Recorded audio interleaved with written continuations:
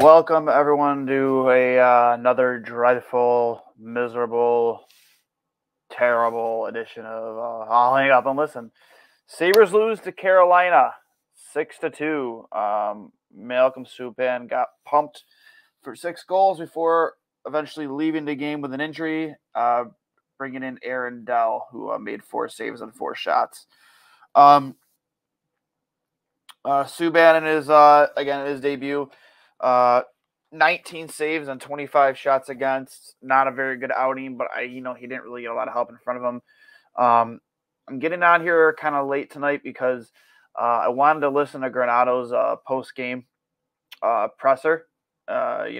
He's very always articulate with the way he speaks, and he always has good things to say. The way not good things to say, but the way he explains things, and he goes into things with detail, and he doesn't really give you any, BS answer the way we used to hear from like Ralph Kruger, who was just kind of like a snake charmer with the way he talked. Same buzzword answers. It was just annoying to listen to Ralph's, post-game press conferences. But not a good game, not a good performance from top to bottom. One thing that Granato said is, we got to start sustaining 60 minutes, which I think we all can agree. We haven't seen a 60-minute effort from this team in quite some time. It's been abysmal, to say the least. And here's the thing why I'm not worried is because, like, you are seeing the strides forward in your core players. Like, right, what you want to say about Rasmus Dahlin. I am not worried about Rasmus Dahlin. I'm really not. I don't care what the analytics say.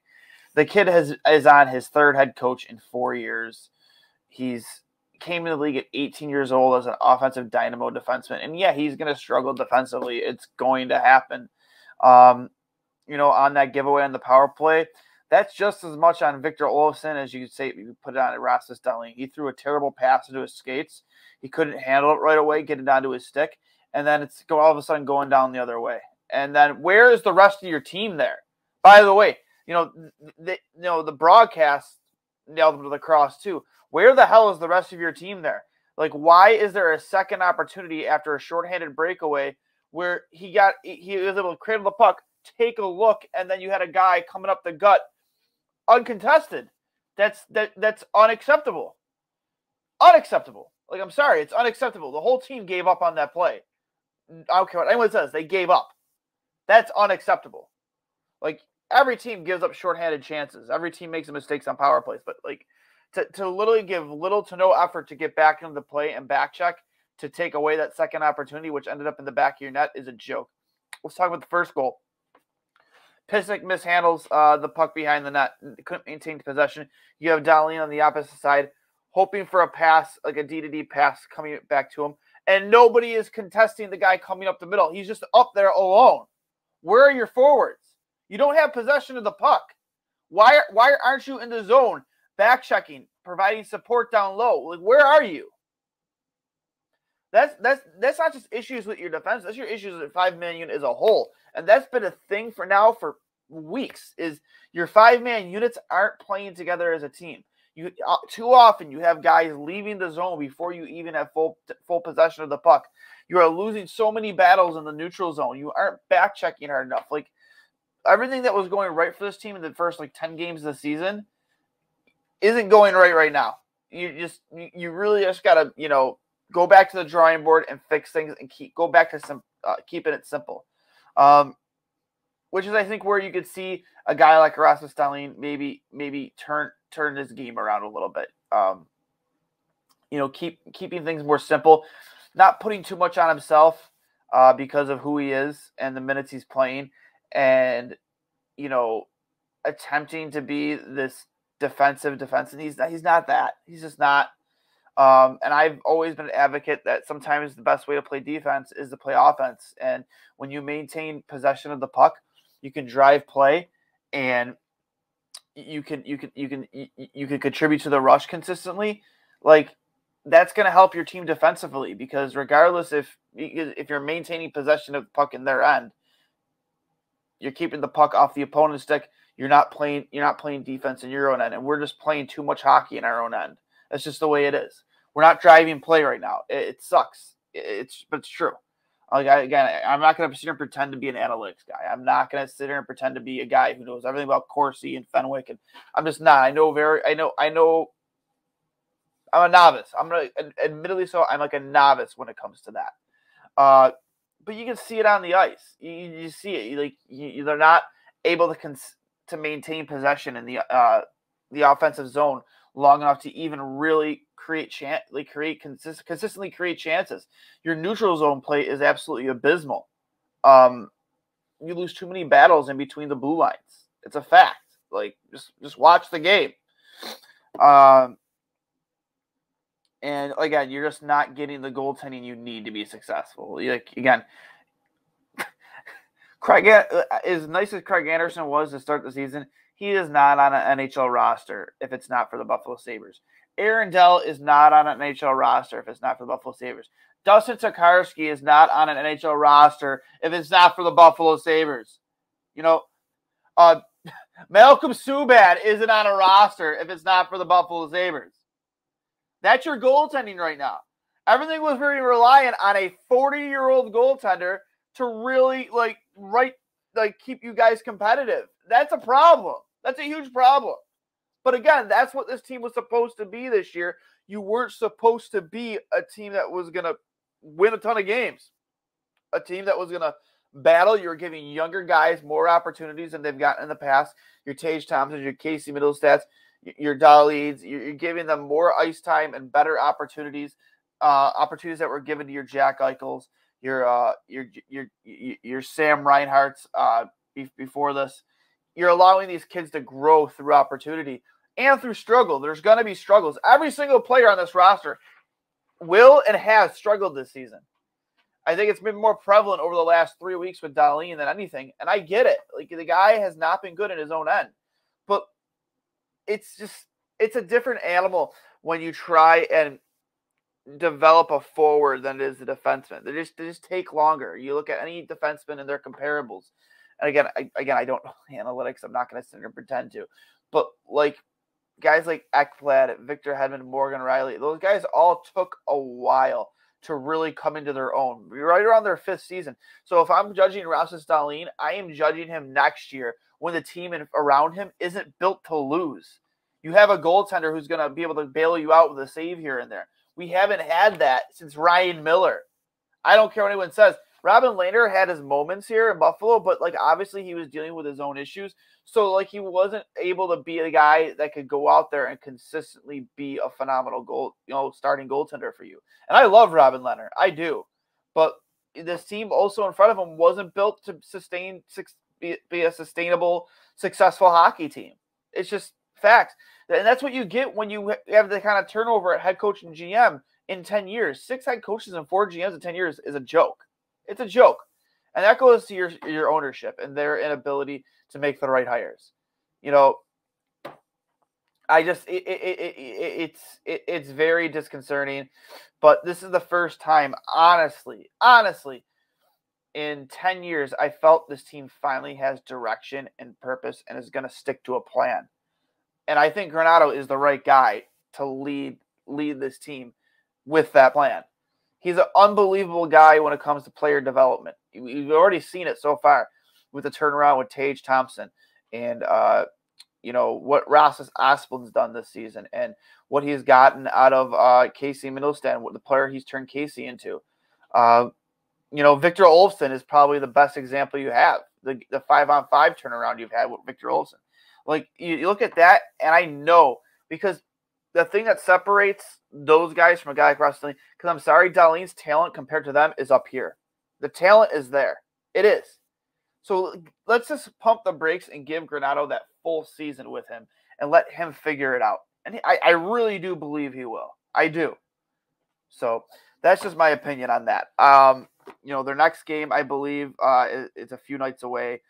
Checking the schedule here. Let me check it out. I believe, I want to say, their next home game is against the Anaheim Ducks. I know that. Let's check it out here. Yep, their next game is Tuesday against the Anaheim Ducks, a home game. A game I think I might be going to. Then Friday against the Rangers, and then Alex Ovechkin comes into Buffalo Saturday on December 11th. Stay tuned to Two Goalies, One Mike. We will have former Washington Capitals goalie and one of the fan favorites, former Vezina Trophy winning goaltender Olaf Kolzig, should be joining the show on the 10th. So keep an eye out for that. We'll preview that game on the 11th. A lot of little mistakes ended up in the back of Buffalo's net tonight. And one thing Granato said in his presser is that first goal came way too easy, and it did. It did. You can't, as a forward group, you can't just not back check there and pick up that guy coming up the gut. I'm sorry, like Mark Pysyk can't, give up the puck there. He can't. And you have Dahlin on the other side waiting for that pass to bail him out, and then you have nobody, literally nobody, covering the front. Nobody. Not a single forward is back. That's a joke. That's unacceptable. When is Craig Anderson coming back? Right now, Rakeen, he is month to month. So I have a feeling that you are not going to see Craig Anderson coming back. I think this might be the end of his career, unfortunately. And I've always been a huge fan of Craig Anderson. I've wanted the Buffalo to sign him in the past as like veteran backup to Linus Ullmark when we did have Ullmark. Unfortunately, it never happened, and we got him in a year where, again, a team that's not really built to win, built to compete, but not to win. And of course, he gets injured. Not too sure what the timeline is, but maybe we get him for a few games at the end of the season. But month to month doesn't sound very promising. But we'll see. So, goal scorers tonight were both Zemgus Girgensons on a nice tip from the point, and then Henry Jokiharju gets on the board as well. And it's just, a lot of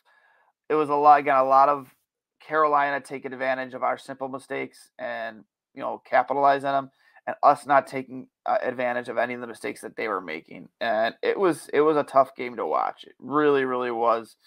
Again, final 6-2. Carolina Hurricane goal scorers are Trocheck, who ended up getting a match penalty on the Tage Thompson hit. It's nice to see Tage come back into the game and end up not being hurt. I forgot to mention him earlier. Another prime example of Granato turning, developing and turning a player around is Tage Thompson. Nino Niederreiter with a goal and assist. Teravainen, 2 goals.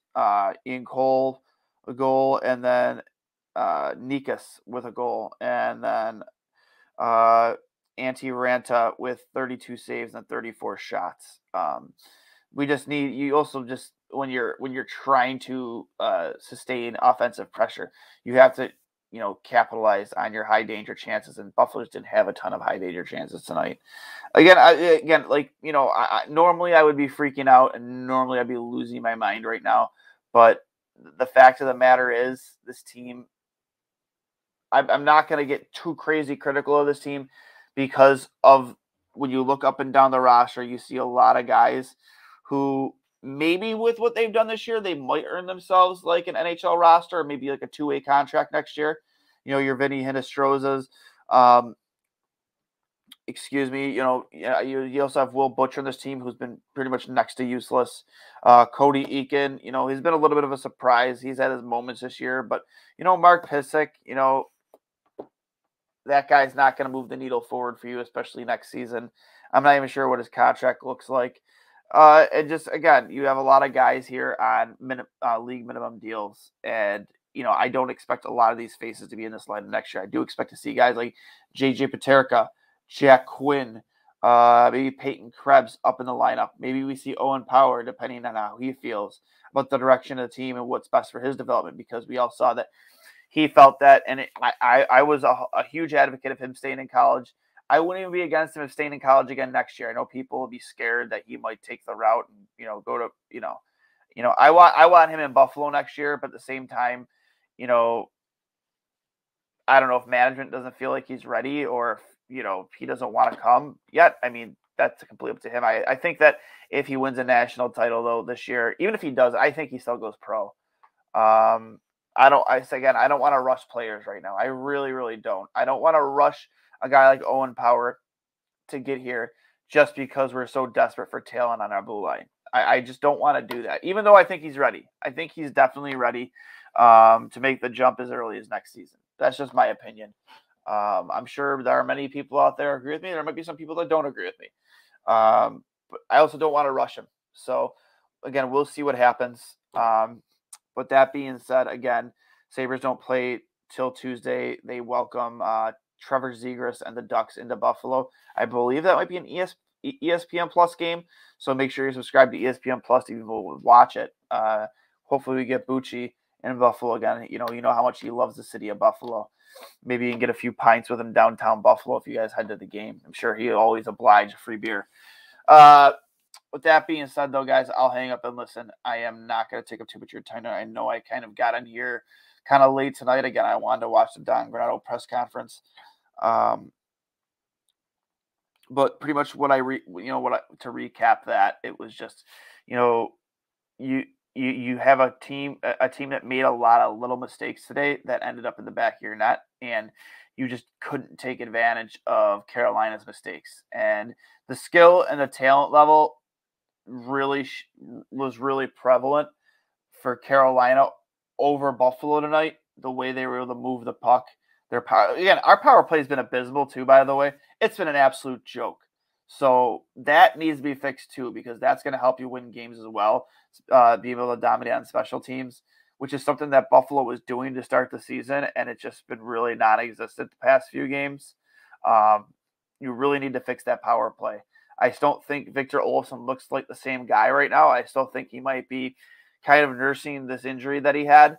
I still think that he's a little hesitant to really let it go when he shoots the puck, because I just haven't seen the same zip on his shot that we're used to seeing. It's disappointing. But when he gets healthy and this team, as of right now, we're made to believe that he is healthy. He just, there's just something more to be desired there with Victor Olofsson, especially, from his spot on the power play. He just doesn't seem like he's playing with that same intensity, shooting with that same intensity. But, we'll see. Another thing Granato said was that, one of the positives, the silver linings you take out is these guys, when they make mistakes, they realize what the mistakes are, and they're correcting them. They're willing to correct it, not willing. They're correcting them. They don't need to be. The horse doesn't need to be led to water and made to go in. They know what they're doing wrong, and they're going to make the adjustments, and they're going to fix it.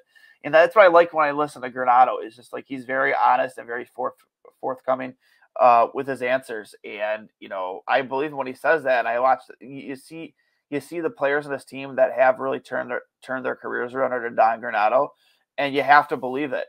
You have to believe that he's not bullshitting you.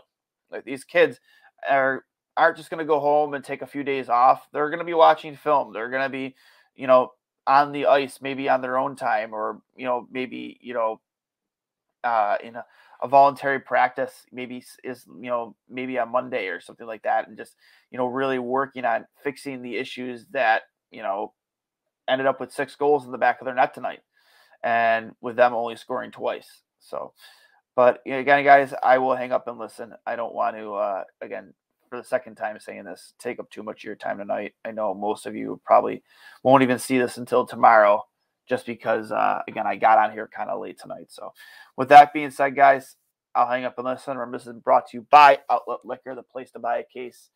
And, we will talk to you later, and let's go Sabres.